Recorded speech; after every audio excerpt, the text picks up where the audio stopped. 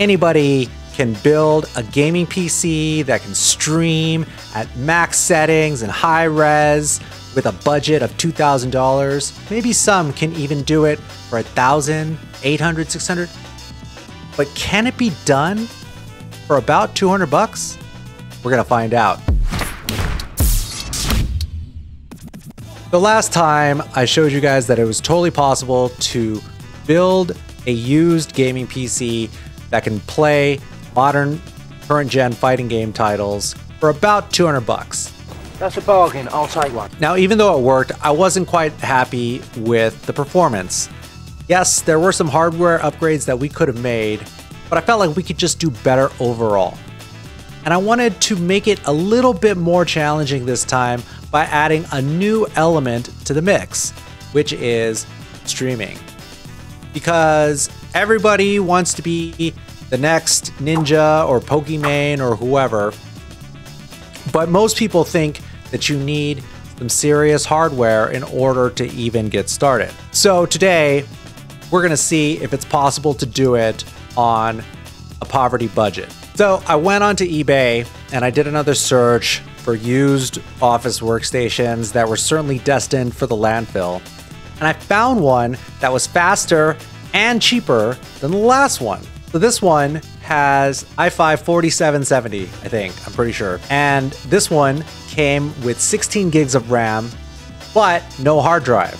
But it doesn't matter because hard drives are so cheap right now. So I ordered it and it came a few days later and I was pleasantly surprised. It was pretty easy to open up and I didn't even need to swap the PSU. I just used the one that it came with. It has the 16 gigs of RAM, so that helps a lot. I took an existing SSD that I had lying around. I popped that in there. So once it was up and running, I thought, okay, let's see how it goes. Let's see what this thing can do. So the first thing that I did was go to userbenchmark.com, download their benchmarking software. So even though it doesn't look like it performs very well, you know, these are just the benchmarks against other people who are also benchmarking their systems, right?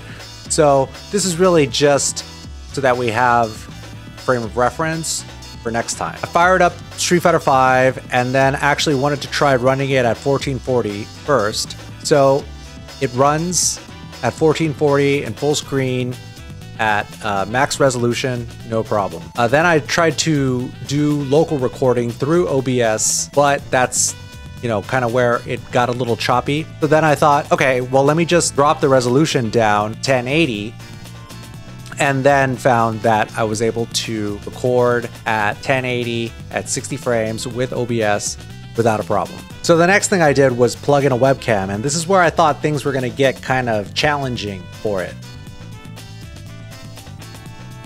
But really, once I had it plugged in, everything was fine. But then I thought, is this really the way that a streamer would do it? No, streamer would have an overlay. So then I tried that.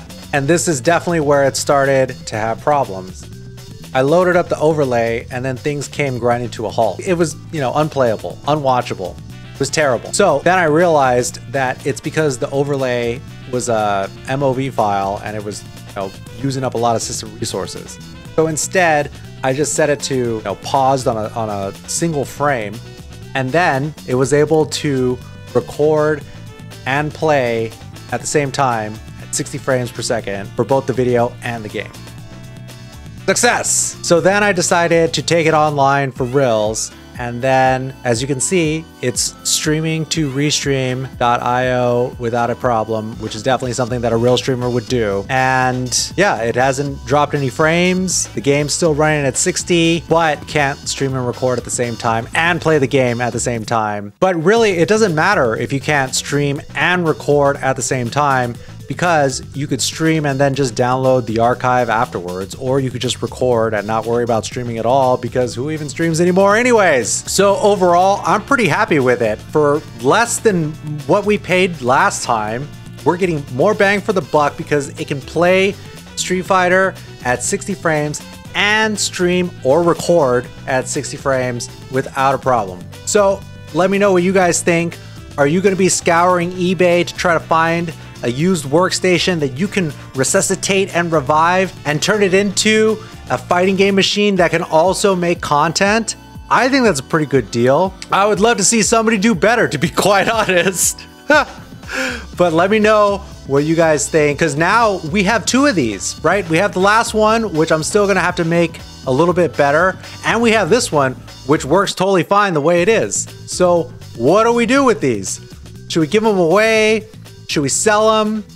Last time people were saying, hey, you know, we should do a tournament and then the winner gets it. What do you guys think? Let me know in the comments. Thanks for watching. See you later.